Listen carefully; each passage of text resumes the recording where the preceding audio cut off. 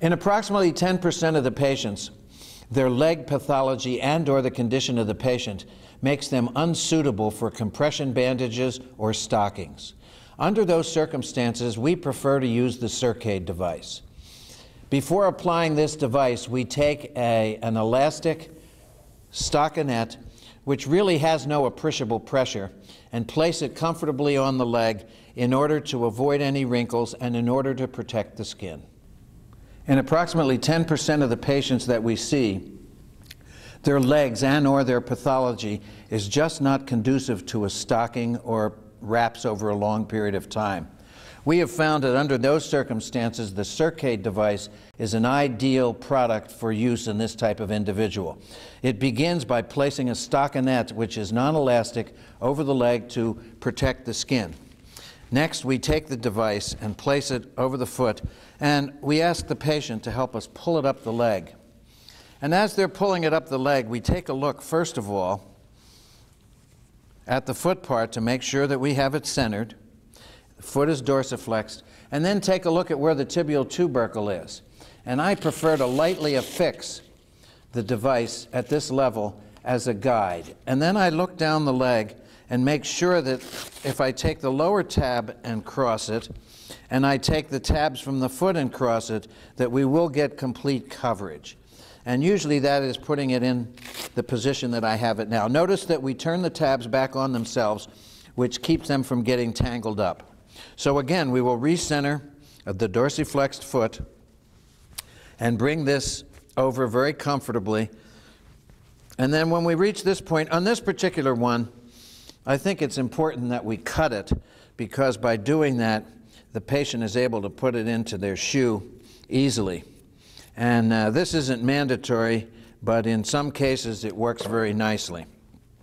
And then again, repositioning, making sure we have relatively smooth. The little wrinkles of the nylon underneath are not important, and they don't really bother the patient. And then once we pull that, you notice you sometimes have to make a little adjustment here, because you don't want to get this down too far on the foot. So in this particular case, we're going to put the tab on this location in order to hold that in place.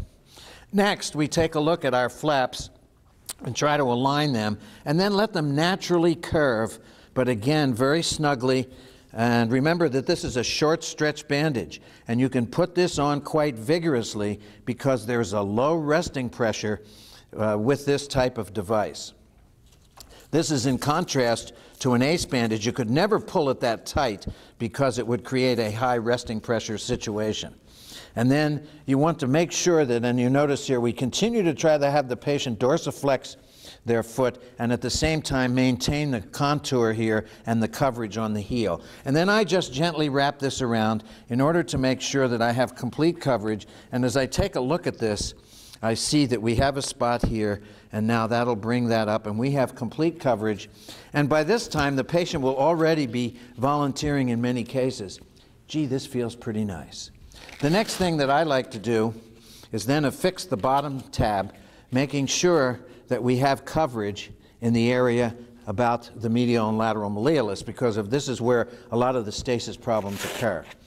Then next we work our way up the leg, and as you can see, it's quite simple, and it gives quite nice uniform compression.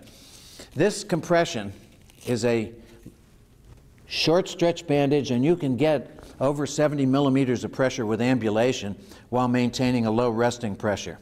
Additionally, as the day goes on, often these can be adjusted very easily, either as the patient might complain of some numbness or tingling, or what's more common is that the patient will complain that the device is beginning to roll down because it's getting loose, because it's doing its job. Under those circumstances, frequent readjustment is possible, and this also can be done by two people that you might think of as invalids, in that they cannot bend over, but one person can get down on the chair, and they can do this even with arthritis, while the other person can sit in the chair.